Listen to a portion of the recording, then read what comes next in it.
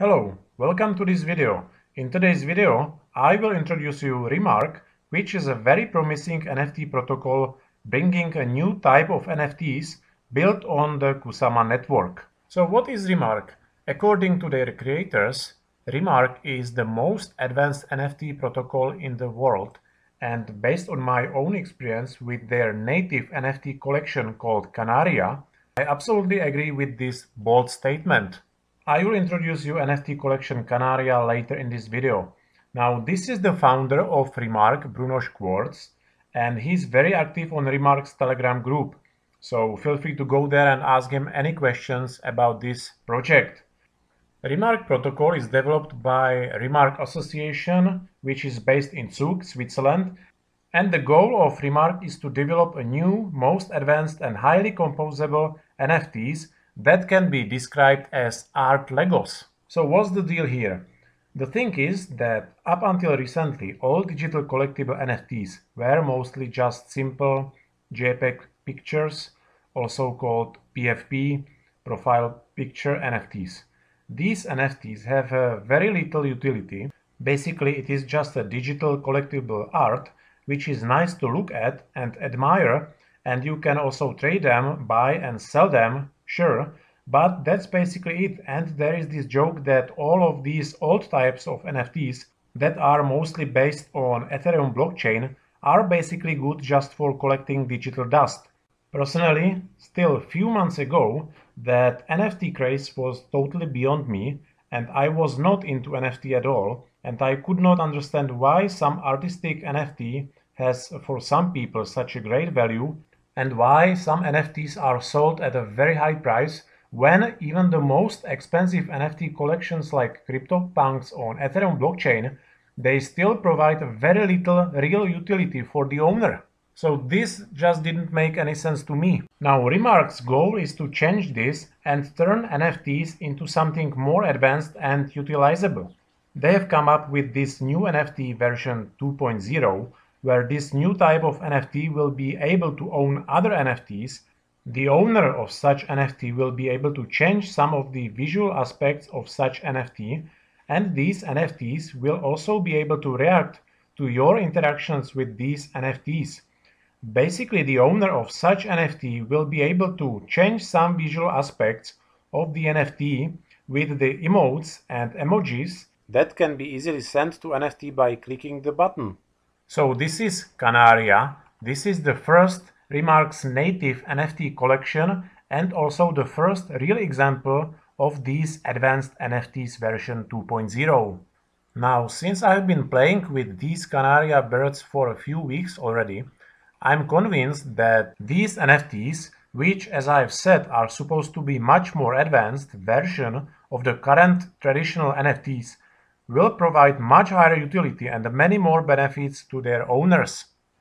Remark's NFT application is called Singular. This is Singular, and this is basically the NFT Marketplace exactly as you know it.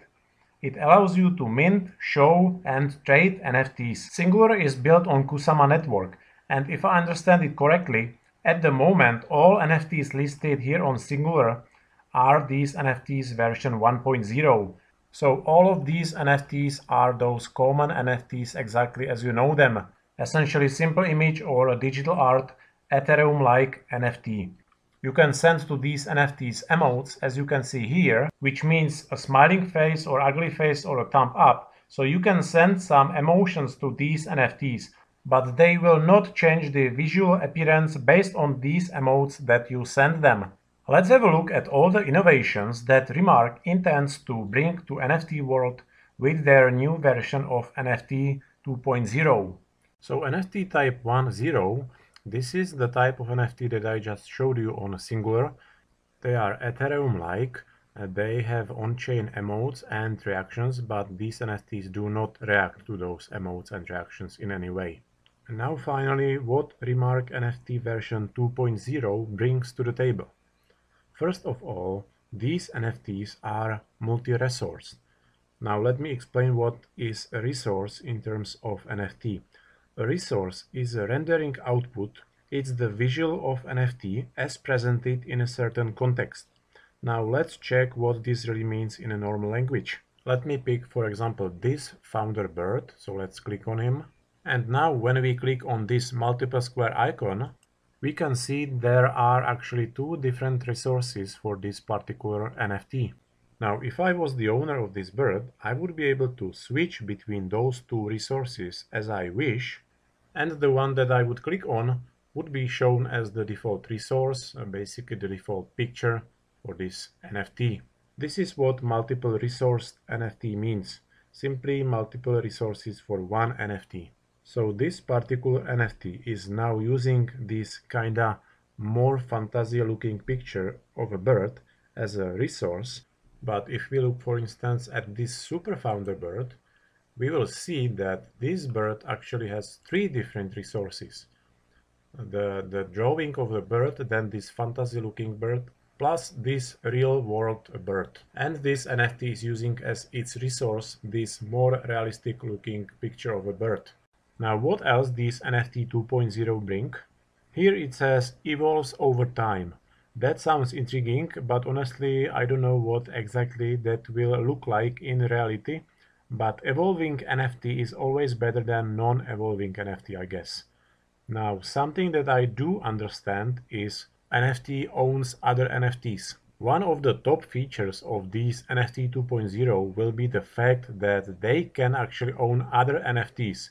So you will own, let's say, the Kanaria Bird, which is a separate piece of NFT, but this NFT, this bird, will be able to own, for instance, a flag that this bird will be holding in his hand, or a headwear that this bird wears. Let's check now how this works on Kanaria Bird again. Let me choose, for instance, this rare bird. And now when I click on this backpack icon, I will get to this bird's inventory. Now I can see all other NFTs that are owned by this bird. So this blue rare bird, number 771, also owns red, this flag, pride flag, and some other stuff like those gems. And there is the fish NFT of a fish, which is also owned by this bird, or also this golden thumb up. So all these separate items are separate NFTs, but they are owned by this bird, and you, as the owner of this bird, automatically own all of these NFTs too. Totally cool, right? So simply that old type of NFT, version 1.0, cannot own other NFTs. What else NFT 2.0 brings? For example, equips other NFTs. This is what I have just showed you. You can equip your bird with some other items to make the bird look nicer or stronger. For instance, if you equip your bird with a sword or with an armor. Now, the utility of these items will be uncovered in the future when Kanaria birds will be utilized in the game and in Metaverse. The launch of the Metaverse or of some parts of Metaverse is scheduled for the fourth quarter of the next year. So it is not enabled now yet, but you can already purchase certain items and equip with them your Kanaria birds to change the appearance of the birds. Now another cool feature is changes output based on conditions, rules and emotes. I was listening to Bruno, the founder of Remark, to talk about this feature in one of his crowdcasts to Remark community. And he was explaining that this feature will allow you to apply a simple logic to your NFT, and your NFT will react to some on-chain and some off-chain switches and triggers. Again, this feature, this ability, has not yet been enabled, but in the future, this conditional rendering, as Bruno calls it, will be enabled for all birds listed on Kanaria and also on that NFT Marketplace Singular. Bruno was explaining this conditional rendering with an example of Mona Lisa NFT. Imagine you have an NFT with a picture of Mona Lisa, and Mona Lisa will blush when you click on a certain button. Or another example, you have an NFT with a picture of a rocket and the moon, and if this NFT receives a certain amount of rocket emojis, the rocket will land on the moon. So those NFTs 2.0 will be able to change their visual output based on the emojis they get. That's absolutely amazing in my opinion. Now what else? These NFTs are also multi-chain by default, which means these NFTs are natively connected and compatible with every parachain that connects to Kusama Relay chain. Remark has partnered, for example, with Karura and Bifrost, so that will allow the owner of this NFT to use these NFTs also in other blockchains connected to Kusama. That way, these NFTs will provide a real utility for the owners. For instance, in the future, you will be able to use those Kanaria birds on Karura blockchain, for instance, for yield farming. Let's say you will provide liquidity in Karura and Kusama pair, and then you will want to stake this liquidity pool token, and the standard APY will be, let's say, 30%, but because you own this specific NFT, the Kanaria Bird, you will be entitled to receive higher APY for yield farming, simply because those Remark NFTs 2.0 are multi-chain compatible and will be compatible also with Karura blockchain. This was just one specific example that Bruno mentioned in that crowdcast. And naturally, the type of benefits will depend on that specific blockchain. So in the future, we could expect to receive similar benefits also on Moonriver blockchain or Bifrost or Shiden. In the future, these NFTs will offer permanent platform benefits to their holders based on those special traits these NFTs have. Naturally, this is not possible now yet, but this is what these NFT 2.0 will commonly allow to their owners in the future.